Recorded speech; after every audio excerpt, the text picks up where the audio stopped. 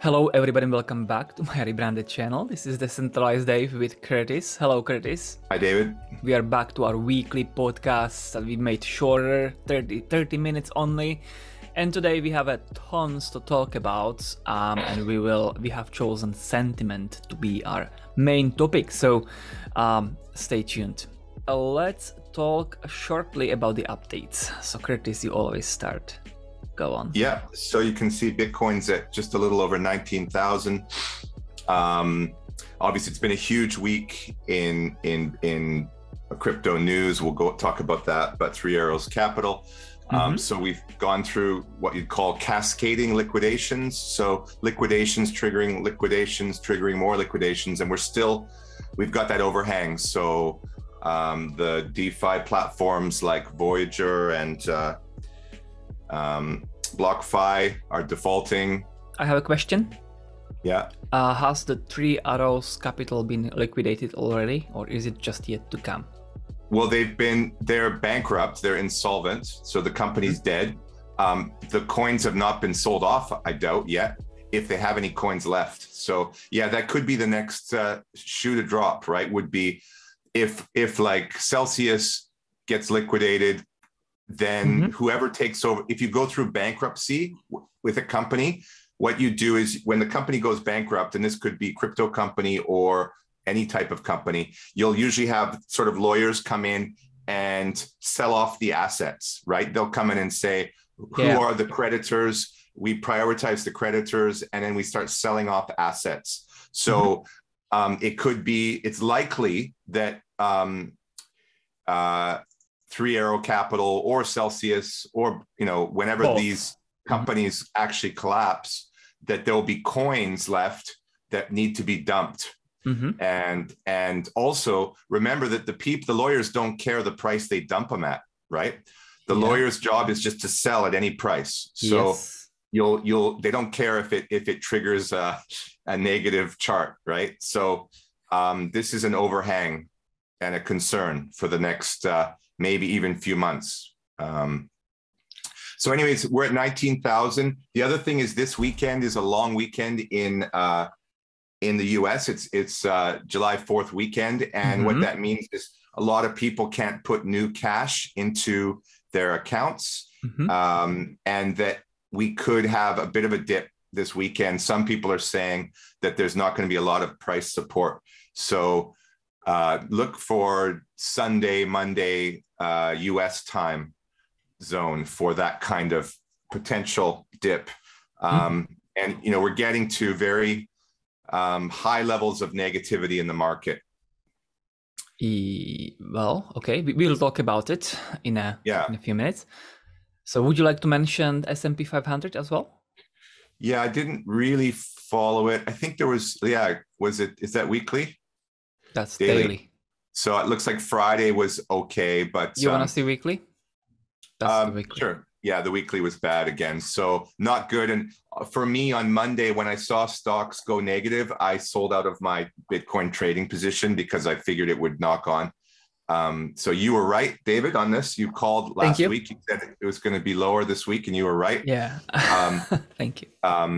Yeah. So there's just so many negatives. There's, what is it? Endogenous and exogenous. So endogenous is internal problems with crypto, and exogenous is legacy markets. Both of these are quite negative towards crypto. We might be in a recession now. The GDP came out, I think, negative for the second quarter. So we may have had 2 quarters of negative growth, which is technically a recession. Okay. So global recession is here. Okay, that's very. Well, no, this is a U.S. recession. There would be a U.S. GDP. Europe and China, I think the recession has already been confirmed. So a global recession. Yeah, so good chance. And then, of course, the stock market has already priced some of this in. But what real estate in particular has not sold off yet. So real estate will typically be a lagging indicator, right? People hold on to their homes as their last asset, right? Like if your stocks crash, you still hold on to your home because you live there, right?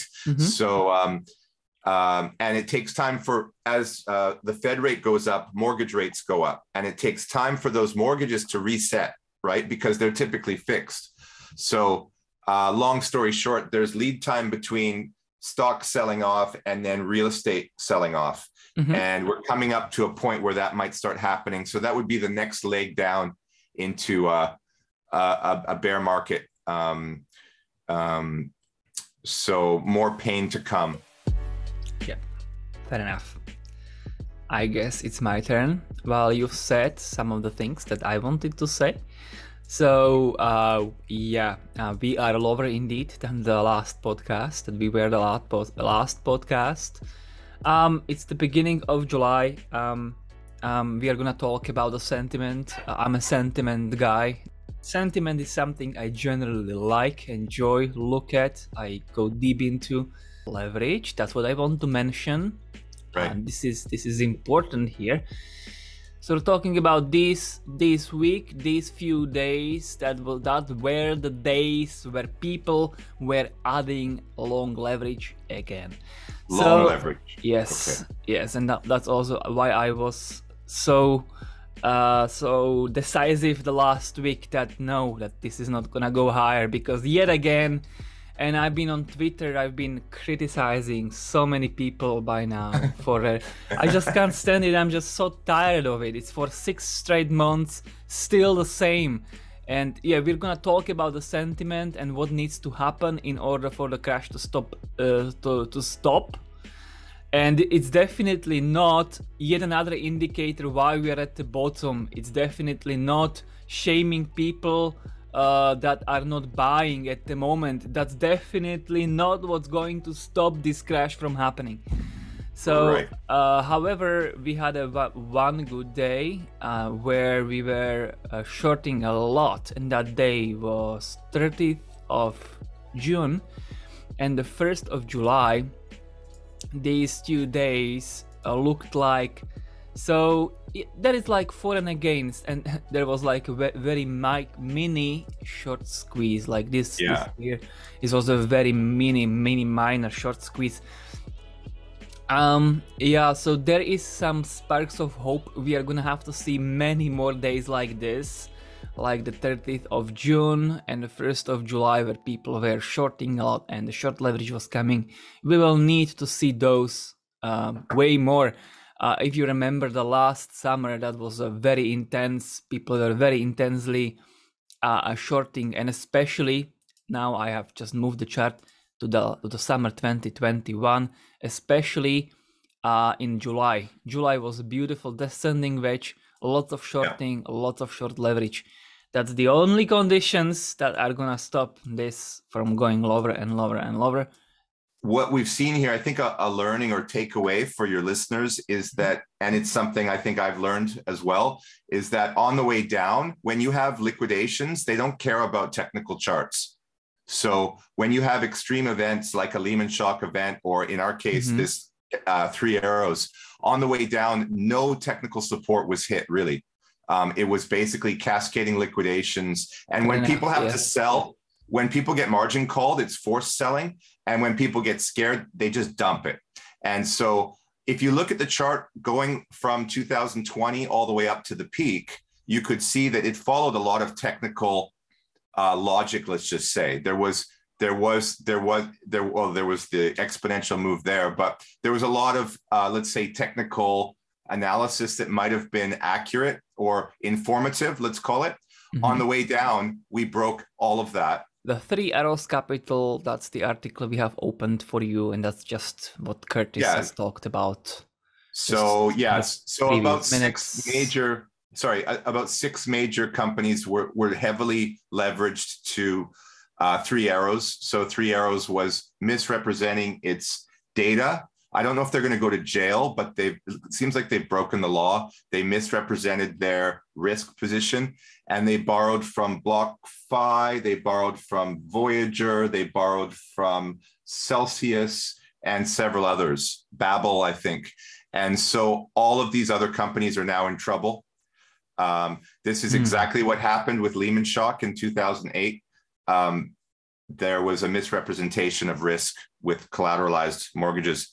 In this case, it was just over bets on just leverage. And now the chart that you want to talk about is this one. This is what you would call the, I don't know, the bull bear cycle. Maybe emotion cycle, because yes, emotions do have the cycle. I agree about that the emotions of the people, they do cycle. We could go from left to right. We could look at, optimism would have been coming out of the lows in COVID, right? I think it was at $3,500. Yeah. Bitcoin had gone down, but then bounced very sharply because the Fed injected a lot of cash, and optimism became enthusiasm and exhilaration very quickly. Yes. Now, when we hit the 65,000, in my opinion, we were not at a euphoria stage. I mean, these terms are relative, but a lot of sort of long-term Bitcoin bulls did not think we'd gone high enough, that we were at the top of the bull market. Well, let me tell you, 100% have thought that. 100, there was not a single voice, not a one. You can check anybody you want. You just check their content. We did have an exponential run. In hindsight, it was a new high, and market sentiment was very positive. Okay. Then we've gone over where suddenly we hit a double top at 69,000 and we started going down. And I guess today we can talk a little bit, we're on the red curve here. We're somewhere between, so unease, denial, somewhere between denial and despair. Everybody's there now. I don't know anyone that's only uneasy, right? So denial, pessimism, panic, capitulation, despair. Different people, I think this is important too. I think different people are in different moods, right? So maybe if I got wiped out in Voyager, I'm in despair. But if I wasn't on a lending platform, maybe I'm just in panic. So, and then the other thing is that one way to think, if your mood is different than the market, there are opportunities to go short or long. So if I'm in denial, but the market is panicking, I might lose money, right? Because the price is going to go down. And contrarily, if I'm ahead of the curve, if I'm thinking despair, but the market is still not there yet, I can time the bottom better and maybe be ahead of the market, right? So it's good to know where your head is, and it's good to know where the market is, and sort of to see that there's sort of test, are you right or is the market right? So, where we are now, I don't know. I would probably call it somewhere between panic and capitulation. We definitely have panic in the markets. We're off, we're off what, 80%, 75% in Bitcoin. Typically 86% or 85% is the full sell-off for Bitcoin. There's definitely panic in the market. People spreading weird news, people losing all their money. I don't even think we are in capitulation. I think most of the market is in denial. When you open Twitter and when you just read all of that, you can even have a look at my Twitter and who I criticize. I just criticized randomly few people, and it's all the denial there. Oh my gosh, it's just so bad. Okay. So that's a good discussion point. So the traders, right, are in denial because they're just trading, right? But if you talked to the average Bitcoin crypto investor, they're probably very depressed right now. They've lost a lot of money, don't you think? Like the average person? I don't know anybody who would be depressed. I have seen investors, the average investors, retail investors that I talked about.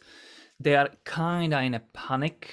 That's true. They told me, they told me that, the first moment when they kind of try to break up, if they would break out even, they just get out of this and they just want their money back. And they just, it's a sign of panic. So, your average investor in crypto has been burned by DeFi or has just been burned because their bags have gone down. I mean, altcoins are down 85%, right? Yes. Yeah. So you can't say they're just in denial. But so anyways, it's interesting. Where are you? I try to ignore this. I try to look at what the majority is doing, and I try to then adjust to that. The borders I guess it's my turn to talk sentiment at the moment. This is my version of your chart, sentiment chart this is the famous one, right?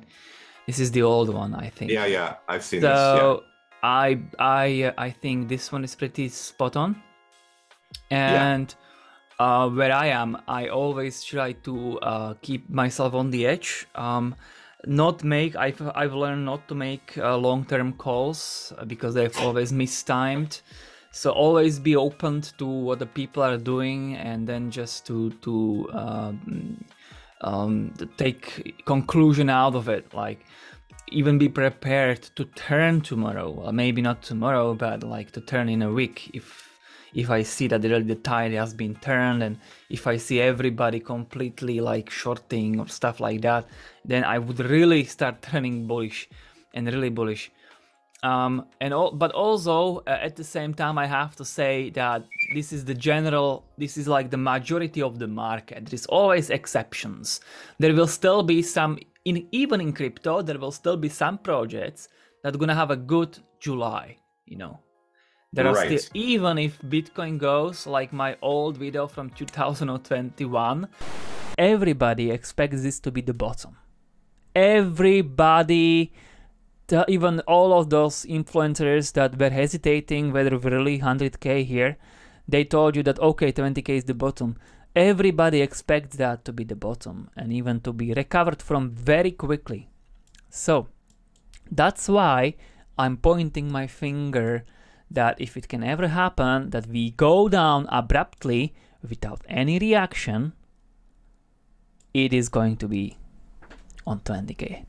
Even if Bitcoin goes there this month, there are still gonna be some cryptocurrencies that gonna have a good month because they have some crucial releases, and they have a small cap, so few whales move the whole market cap. And then they're gonna have maybe bad the next month, you know, and maybe Bitcoin is gonna have a good August, who knows. But you ask me where I am, I try to really not to be in the, you know, I try to be, I like to be contrarian, so I would like to say that I am nowhere to be found in this. Well, so I mean, so I've been through a couple cycles with Bitcoin already, so I would have to say I'm also none of these because I'm a long-term believer, right? So the influencers, they are in denial still, and this is also their losses will prolong this. You know, I bankrupted the last year because of my stupidity, and also bad luck, to be honest. But what happens once you go bust? You don't want to admit it to yourself. You literally start just thinking, you know, I'm gonna come back soon, and just, you know, like, you know, this is gonna come back, and you just don't want to. You really get stuck in a denial, and it also makes the process of you coming back way longer, actually. Markets are not really fair because the average retail trader is going against people like Goldman Sachs who have infinite dollars, right? But the average investor who has maybe a small nest egg or money that they can't really afford to lose, they will capitulate and dump everything at the bottom and basically go out of business, bankruptcy. And they don't have there's two things. Either they don't have enough confidence in what they're investing in, and they just lose the confidence. And then the number one is it's just too stressful for their family. Both of those will have people just give up at the bottom. And that's obviously the worst time. It's typically the worst time to sell. And markets do tend to recover generally. I try to follow as few people as possible, but I did drop a follow to this guy, he owes it. But because I discovered some of the ideas that I've never seen anybody else thinking or saying out loud, and they kind of resonate with my own. Although he seems to be like straight bear, and I don't like that either. I don't like each, like if you're like a straight bull or just bull, and if you're just straight bear, just bull. I don't like either of that. I don't like it. It's nonsense. Yeah. This is in January this year, where he was predicting that there's gonna be some kind of a bear market rally, which what happened in April.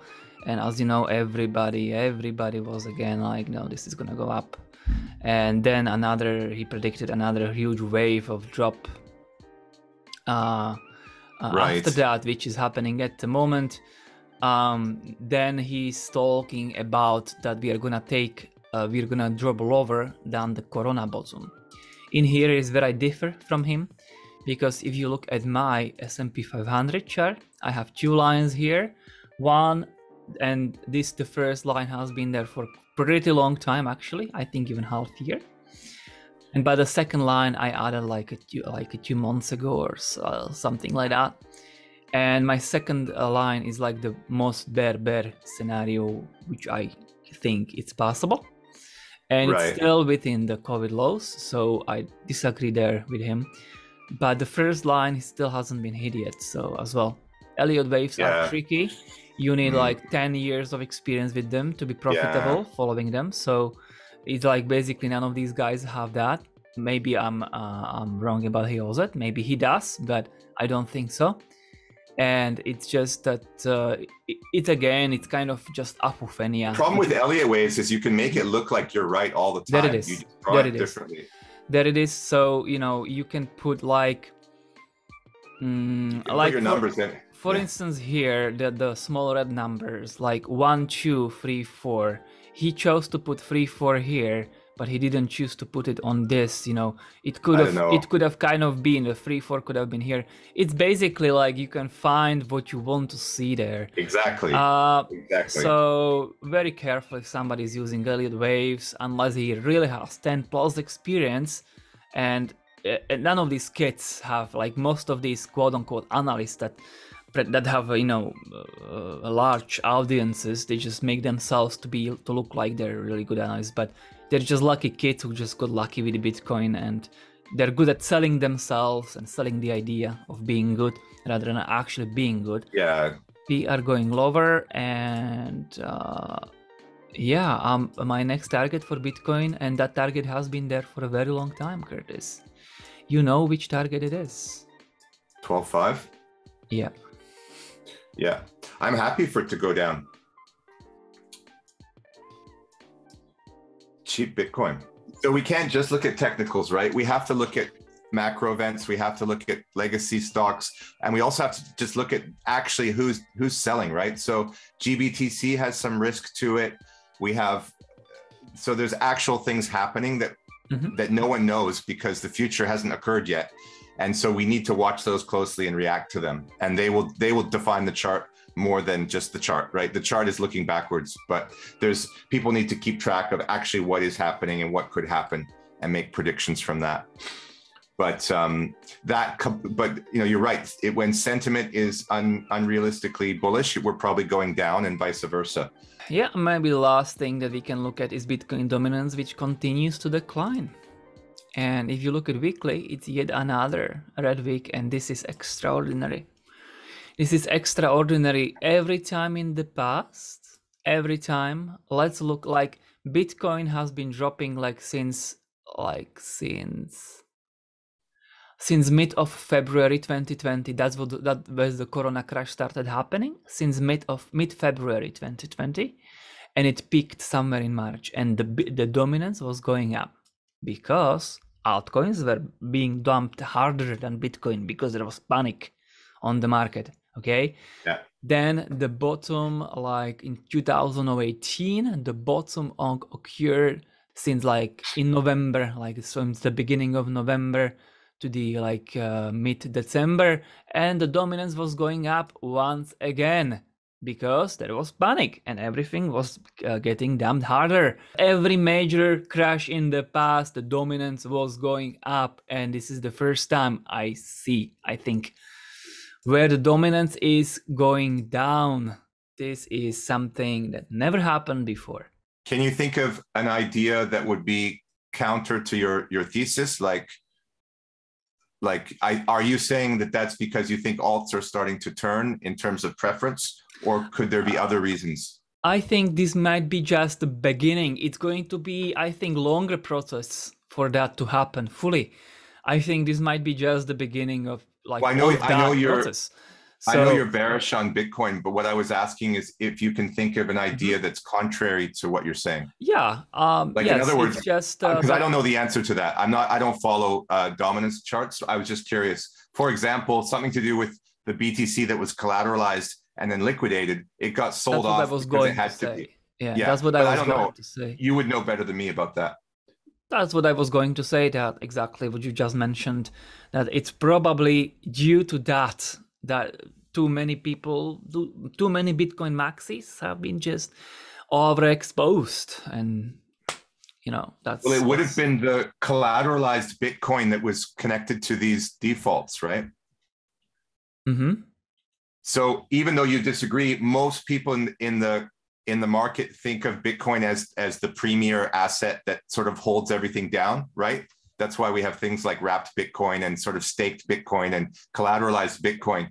Most players believe it to be the premier asset. Even if you disagree, that's fine. But because of that, a lot of Bitcoin was staked to then borrow and trade altcoins. Yeah. And then I'm wondering, just asking a question, I'm not stating a thesis. I'm saying, I wonder if some of that sell-off was because of the liquidations, right? I think that most of it was because of the liquidations, but the result is going to be all the same, because it's just that, it was because of, I think you are right about the reasoning why it's happening, but the result is still the same, like the dominance is being lost, and the consequence, I think, might really be the beginning of the process of decoupling. But I would guess that first the crypto will decouple from the stocks. So I think it's gonna need time. But we've made history anyway. What is the probability? Like, are you not really bearish on altcoins over the next 2 years? Like, I know you have some coins you like, particular ones, but generally, if you're talking about like the top 100 altcoins, stop making long predictions, long-term predictions. I'm gonna be looking at what's gonna be happening. You like to predict Bitcoin's demise. I like to predict the Bitcoin dominance. That's the only long-term prediction. The Bitcoin dominance demise. That's one I feel confident enough to predict long-term. The Bitcoin dominance. How confident are you? You don't want to be too confident. How confident am I? Very confident that it's gonna go at most to 61% ever and never. Okay, I should never say never. But I am confident it's not going to go over 61% Bitcoin dominance in the future even. Right. So let's just play some back and forth here. This whole crash, DeFi explodes, altcoins crash, Bitcoin crashes, tons of negative sentiment, tons of trust is broken. Who was hurt more, Bitcoin or altcoins? Over the past few weeks, it was Bitcoin. No, since and even Bitcoin brand was hurt as well, because now everybody will reconsider if they want to hold Bitcoin as collateral to anything. Yeah, so which was hurt more though? Which both have been hurt, I agree. Which was hurt more? Over the past weeks, it was Bitcoin. No, not the past 6 months. Past 6 months, well, obviously it was still, I think, altcoins, but not by much. I think not by much. Yeah, that's fair. That's fair. Again, I don't, when I hear criticisms of Bitcoin, some of them I say, yes, that's valid. However, which coin is better? And usually the same criticism is even more magnified in the alternative coin. Obviously DeFi has been wiped out. So lending, I don't know, people have short memories. Maybe lending will come back. Maybe people are that stupid. My other friend said, look, people won't even remember this in 6 months, and they'll be lending on some new platform right away, getting 14% APY on some Matic or something. And I think he's right. I think people they just forget and jump back in. But for me, DeFi has been permanently damaged. Current DeFi. So yeah, this is just the first generation of DeFi. But I'm afraid we are gonna have to drop this app. So thank you very much for being here, and see you next week. Bye-bye.